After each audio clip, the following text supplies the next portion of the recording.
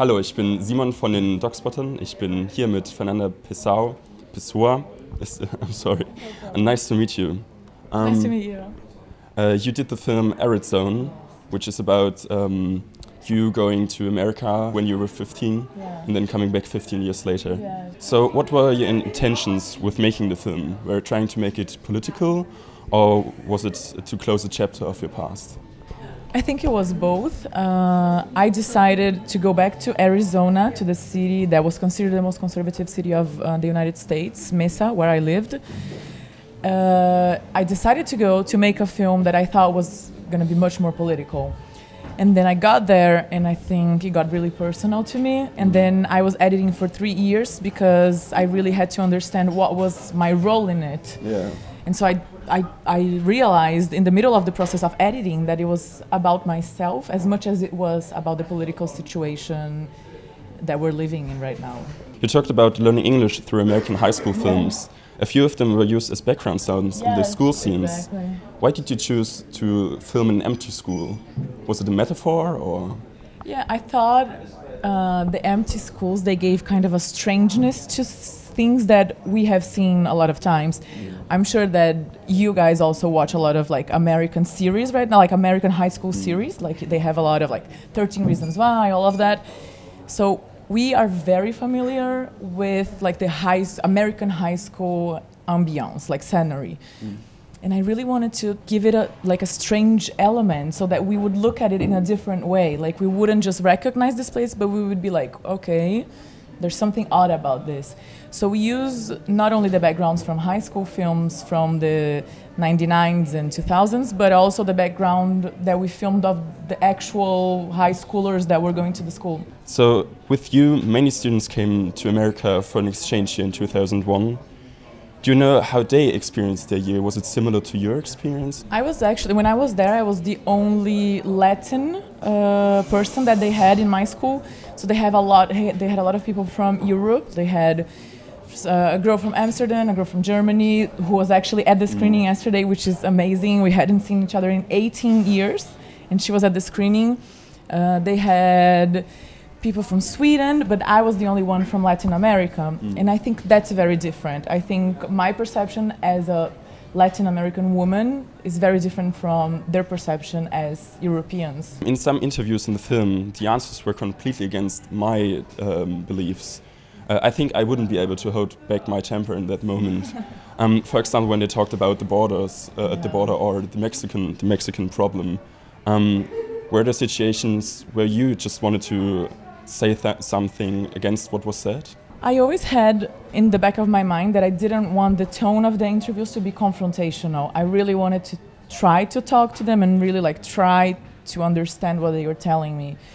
So even if I disagreed with most of the things they were saying, I just tried to keep having a conversation and trying to dig deeper to try to see what was behind what they were saying. So when they were saying those things about, oh, but you know, the Mexicans, they do a great job with the waterfall.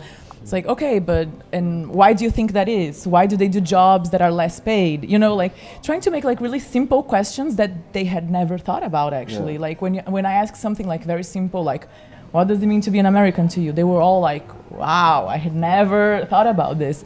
So it was just really trying to make them think about things that they don't usually think about, and me trying to understand what goes on in their head. This is a very big problem of our time, especially in Brazil also, because we are very divided. You know, people who are right-wing cannot speak to the people that are left-wing, and we cannot dialogue. And then it's weird to think how we are going to be able to change this situation. In my opinion, your film was trying not to reduce the people on their political stance. So still in the recent debates, opinions are getting more polarized and more extreme. So what do you think and feel when you hear about radical actions like in El Paso, where a right-wing shooter shot 22 people? Yeah. So while I was editing the film, they had a lot of this. Last year was, I think they had, I don't know how many mass shootings they had. And they also had the Charlottesville protests, right-wing protests. While I was editing the film, they had a lot of this. Last year was, I think they had, I don't know how many mass shootings they had. And they also had the Charlottesville protests, right-wing protests. Trump was elected, so I think things got a little bit more extreme. And all the time, I was just thinking, like, of the relevance of talking to these people, but that I don't know that Mesa people are that extreme. They're very conservative, but I don't think they would go out like shooting people or like going to protest against. But so I don't know. I was like trying to understand this radicalization that has happened ever since, and also in Brazil, because when I went there to Mesa, Brazil was not as polarized as it is right now. Right now, Brazil is insane. Like, we are very, very divided. We did have some mass shootings as well in Brazil. Yes, we are like trying to imitate the US in all things. How do you think the people in Mesa reacted to the shooting? Did they feel bad, or did they connect anything to their own beliefs? What the right-wing shooter maybe had in mind? I really don't know, because, well, I talk about Columbine in my film, because when I was there, they had the 2-year commemoration of the Columbine shooting. Yeah. And they were just like, oh, I didn't remember they had this. Yeah, you know, like they don't, I don't know, for them it's not something like very serious. People that defend guns, they always say, people kill people, not guns. And it's like, yeah, but if you don't have access to a gun, maybe it would be harder, right? So they're always like trying to blame like mental health issues. They don't think that they have a big problem with the guns, gun access and gun control. So I don't know if they connect that to the reality. I think it's like very separated for them. How did your last visit to Mesa or to the USA change maybe also your view of your own country?